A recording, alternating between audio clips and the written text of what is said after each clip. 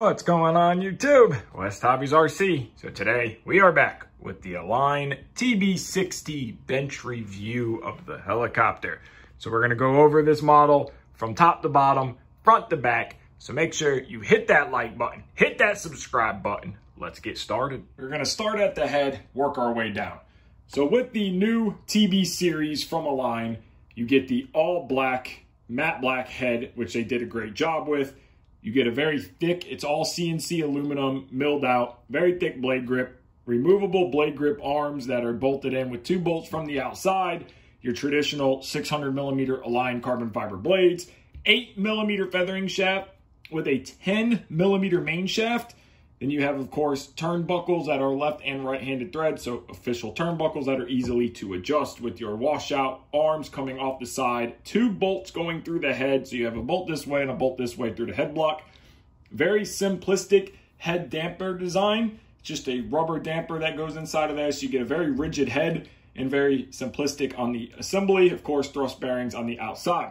Coming down from your mixer arms, coming down to plastic linkage to your all aluminum swash plate with 4 mounting locations, working our way down to a Darlin thick anti-rotation bracket, so no aluminum, little flex to it, but it will allow for easy sliding up and down, metal anti-rotation pin, working our way down, and we have a carbon fiber canopy, great paint quality on the new Align helicopters. Canopy is a little thin for my personal opinion and liking, but the canopy itself is very nice as it is. Canopy mounts are push locks that already come pre-installed on the canopy. Now for getting your canopy off on the TB60, I have found the easiest way is to pop it loose in the back, come down here, pick it up, and kind of lift it up towards the head and slide it right off. The canopy comes off very simple and easy that way. Paint quality is great. You can see the inside of the canopy here. Again, carbon fiber, but it is a little bit thin. Not very happy with that. But you got a big opening here for your motor, so you get lots of cooling, no rubbing. And you also have vent holes right here in the canopy that goes right to where your fan is of your ESC. Now with the canopy aside, we can move on to going down the line. So we have our servo layout, just like all the new TB series is. We have the Align DS830 Metal Gear servos on cyclic, aluminum servo horns, very simplistic mount design. It's just a U-shape. Servos bolt to that bolts to this main plate here. You have this cover that is your transmission cover going down to your main gear that is a Darlin main gear. 2mm carbon fiber frame sides on the upper and lower part of the frame. I like it a lot that it's all blacked out, none of that white trim around the frame. It looks very clean. You have your canopy rubber protectors here, an Align EL750 MX motor, plenty of power on 6S. It is a belt-driven pulley system. So from the motor itself, you have a pulley with a belt to your main pulley here that goes down to a gear that goes to your main gear, and then down to a tail belt that's driven off that same gear that's right here to your tail belt pulley tensioner spring to your tail boom. Skids, new design too on the TB. Skids are very hard, one-piece plastic, very strong skids with aluminum skid pipes, giving it that more traditional, newer style. Hobbywing 150 RC Pro S7 connectors on mine. And then, of course, we are running our telemetry line. Now, the only thing that's not box stock on this model is the V-Bar Neo. This did come with a micro beast, but I did put a V-bar. Everything else is box stock. You get the Hobbywing with the 6S version as well.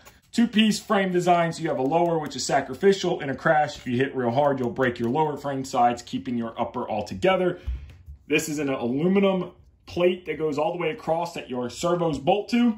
There is no flex in these servo mounts. They are very rigid. If you bind the servos out, yes, they will flex, but the actual mounts in the servos are very solid, moving the entire helicopter that way.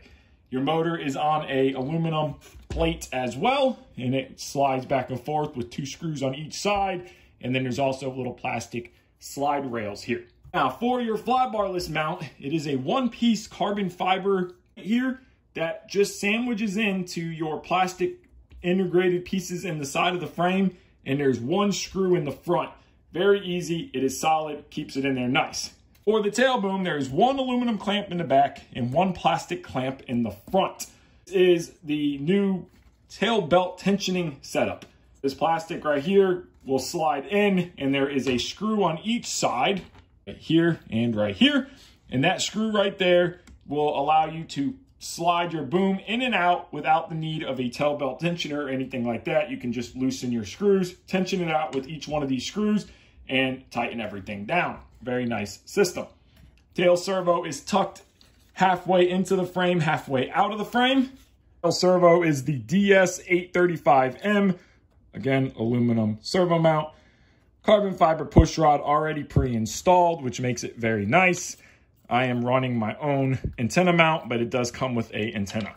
It has a 30mm carbon fiber tail boom, which again, no boom supports, which is very nice on Align. They have gotten with the times, and we're going to move back to our tail casing. It is a very big and beefy. It's actually the same tail casing as the Align TB70. A lot of the parts from the 60 are the same as the 70.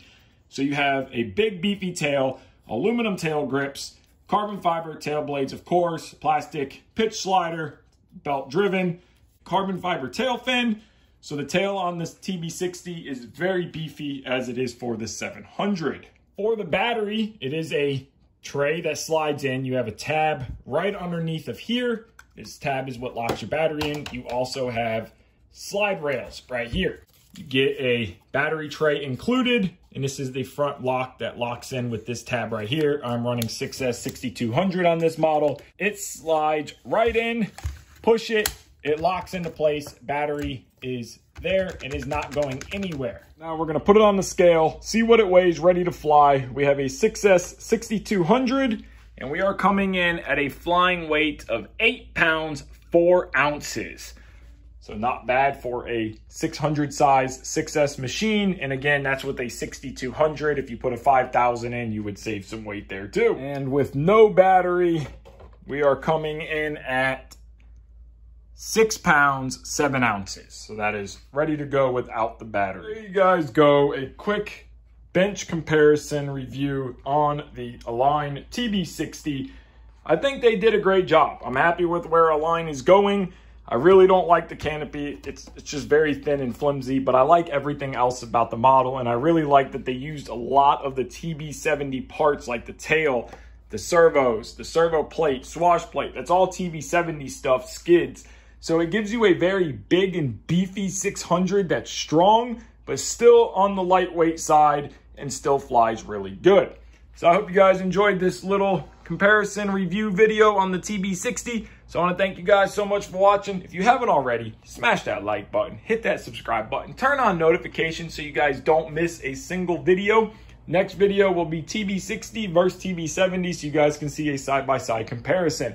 I want to thank you guys so much for watching this video. Just remember, Patreon, PayPal are linked in every video description if you'd like to help support me, and thank you to everybody that does. Take care and have a great day.